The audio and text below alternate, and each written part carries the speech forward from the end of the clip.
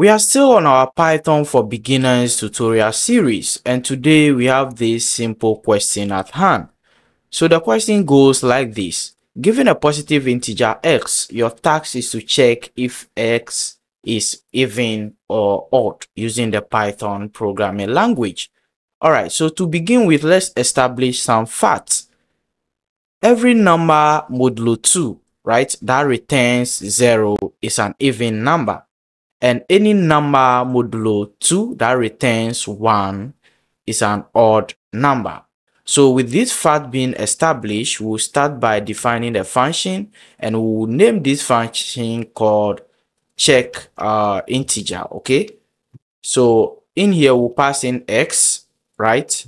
And all we want to do is to check if x divided by 2 is 0. In that case, we know the number or x is what? Even. So what I'll do here, I'll to write if x,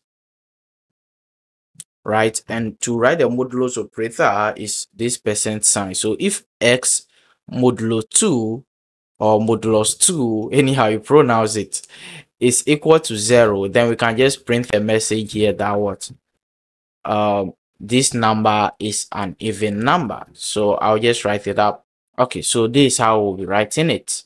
So anytime the number modulus 2 is equal to 0 is an even number, and we are putting the number there, we just print this message for the user.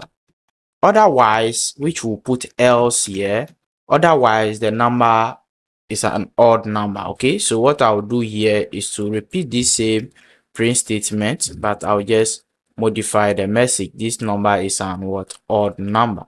Okay, and just like this, we are done solving this particular problem. So to test it out, we'll just come down here and call this function. So we call this function check integer, right?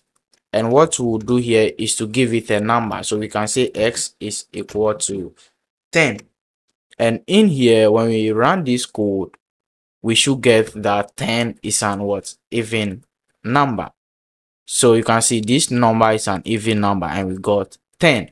We can test this once again using another number. So in this case, I'll just give x is equal to 3. And this time around, we'll see that 3 will be an odd number. So this number is an odd number.